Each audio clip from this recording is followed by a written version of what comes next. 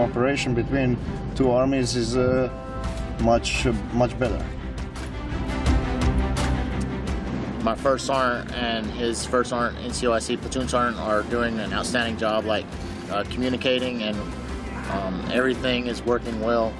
Few of us had experience also in Afghanistan and now in a few military exercises also, so